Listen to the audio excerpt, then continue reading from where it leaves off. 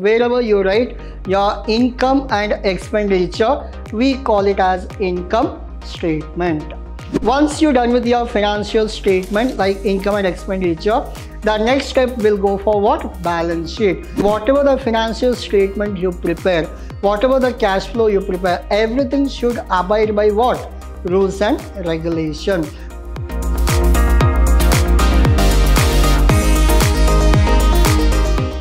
A warm welcome to one and all. This is your ALsir here, lecturing Vidhyaashram First Grade College, the Temple of Excellence. Now we are discussing your unit number 5, that is called as Corporate Financial Report. Now, this is completely theory oriented in the sense your 10 mark question, 15, 2 mark, everywhere it will be there. So, easiest one, hardly you will get 3 to 4 pages of notes. In 3 to 4 pages of notes, it will carry more than 25 to 27 marks. Now, so what is a corporate financial reporting? Corporate means what? Companies. Financial report means what? All your P&L, balance sheet, cash flow, fund flow, all your accounts, related budgets, everything comes under your financial reports. So, corporate financial report means what? What is their importance? What are the benefits? How they present? Each and everything we will learn today. Introduction to corporate financial reporting. Very a small topic as well as important for your examination. Your passing is how much? 21 out of 60. Your passing marks you can get from only this unit itself. By reading 3 to 4 pages, you will pass in financial accounting and reporting. Now, corporate financial reporting is not only to show the financial statement of corporate, but it includes to highlight important financial data and to show the application of financial policy.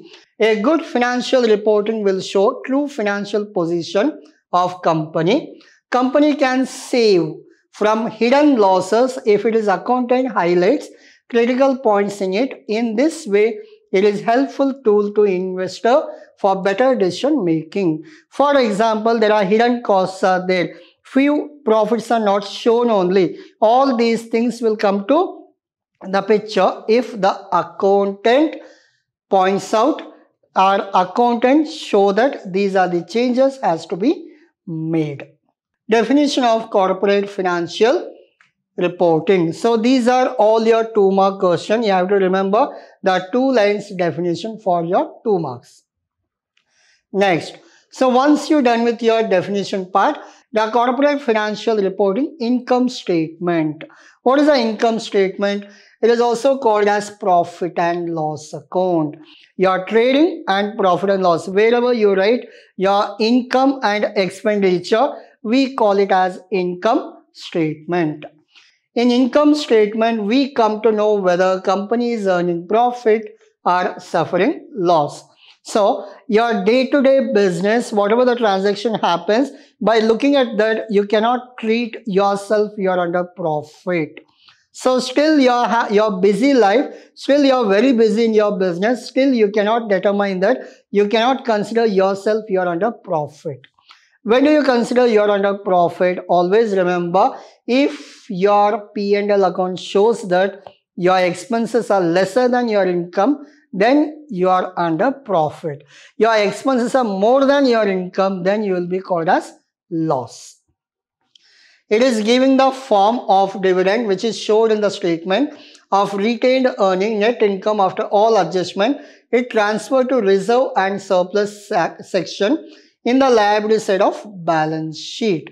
So whenever you have profit or loss, it will go where? In your balance sheet. After your capital, the surplus, reserve and surplus will be there. Surplus in the sense your profit. If you are under profit, it will be positive. If you are under loss, it should be negative. The second point, we call it as corporate finance report balance sheet. Once you're done with your financial statement like income and expenditure, the next step will go for what? Balance sheet. You have to balance your liability with assets. The corporate finance report shows the financial position at given point of time.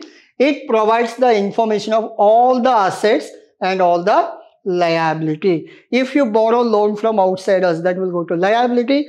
If you carry any assets, or if you're supposed to be paid by outsiders, that will be called as your asset. This financial report is useful for balance sheet analysis. If you want to analyze your balance sheet, compare with your last year balance sheet and this year balance sheet, this is very important. Corporate financial report of cash flow. Why cash flow is important? You have financial statement like P&L, trading and P&L. You have balance sheet also. Still, why you need cash flow? The major part place is cash flow. Reason is very simple. Assume that your sales are 10 lakh. Your purchases are 7 lakh. All your expenses 1 lakh. Now tell me, 10 lakh is your income. 8 lakh is your expenditure. You are under profit or loss? You are under profit of 2 lakh. Again, I'll repeat. Your sales 10 lakh and your purchases and all the expenses are 7 plus 1, it is 8 lakh. 10 minus 8, you are under what? 2 lakh profit. You feel happy that I am under 2 lakh profit. But what is your bank balance? How much cash you are having? There is a major one. All the sales happen 10 lakh, all on credit basis. Assume that. All the sales happen what? Credit basis. All the purchases happen on cash basis. Means you spent 8 lakh but your income is 0. Even though sales showing 10 lakh, you are supposed to collect from your debtors. But still your cash balance is what? 0. Can you run your business without cash? Even though it is showing profit, your bank balance going minus. 7 lakh, 8 lakh you paid out of your pocket. You have not received even 1 rupee from your customer. Then we consider cash flow. Cash flow will show the real cash position what you are having. So there is a reason cash flow plays very major role in your financial statements. Cash flow statement tells us the net cash flow in the operating, investing and financing. All the 3 activities are there. Out of 3, what is your net cash outflow? It will result. This indication of helpful analysis cash flow. This report explains the sources and application of liquidity of company. Liquidity means in the form of cash. Corporate financial reporting, explanation of financial policy and notes. Now we studied what is, first one is what? Financial statement. Second one, balance sheet. Third one, cash flow. What is the fourth one? Fourth one will go with the policies. Now, big corporate also makes some financial notes and explain the financial policies in detail with the above financial report. So whatever the financial statement you prepare, whatever the cash flow you prepare, everything should abide by what? Rules and regulation. Whatever policies they have, it should follow. These are the major things we have to remember. In these policies, companies show its inventory policy, depreciation policy, debt term, dividend policy. It also shows list of losses and impairment on fixed asset. These are the points you should remember. Qualitative characteristics of accounting information are traits that allow financial professionals to more easily understand and make decisions on accounting report. These are the major things you are supposed to remember. Next, corporate financial report explanation. Yes, the policies. Policies, there is a continuation. There are 6 different types of quality characteristics of accounting information. What are the characteristics? First one, it should be completeness. Neutrality, so there should not be any bias or confusions. Free from errors. If there are errors in the calculation, obviously what happened? It will not give the true and fair result. You have done wrong calculation of income, wrong calculation of expenses. Obviously we call it as what? Error. Error always give you wrong information. Remember, the 6 different characteristics or qualities are completeness, neutrality and free from errors. Then Once it is free from errors, the next point will be to create accurate financial prediction. A company ensures that its financial information is verifiable. The next point is verifiable. Now, completeness, neutrality, free from errors, and next one, verifiable. Every time whatever you enter in the system, you should verify with the original copy and whatever it is entered. There may be chances of clerical errors. So there is a reason you always have to check. To create accurate financial prediction, company ensures that its financial information is verifiable. Verifiability involves authenticating financial information and calculation by using several independent sources. These are the major things you are supposed to remember. Understandability, the next point. Continuation I am doing actually. I'll show you. After completeness, after neutrality, free from errors, the fourth point is called as verifiability. Next, fifth point is called as understandability.